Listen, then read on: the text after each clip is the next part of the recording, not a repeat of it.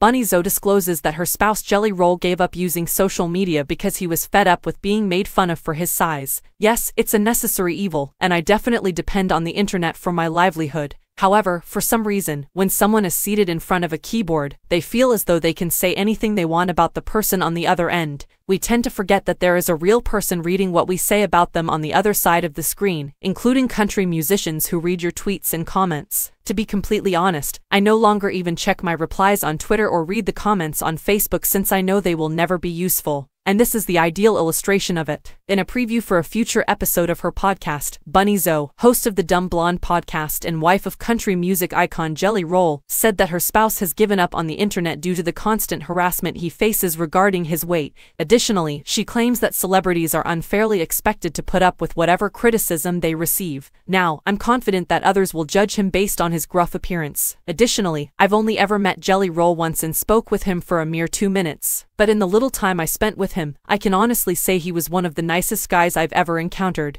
When you meet celebrities, many of them come across as false, don't even bother to engage in conversation, or are simply blatantly unpleasant. Jelly Roll, however, was the complete opposite of each of those things. Simply put, a decent person and a badass who exudes genuineness and kindness. Not to mention, you hear a lot of people say a lot of things about various celebrities when working in this field. However, I can genuinely state that I have never heard someone speak well of Jelly Roll. With him, you get what you see.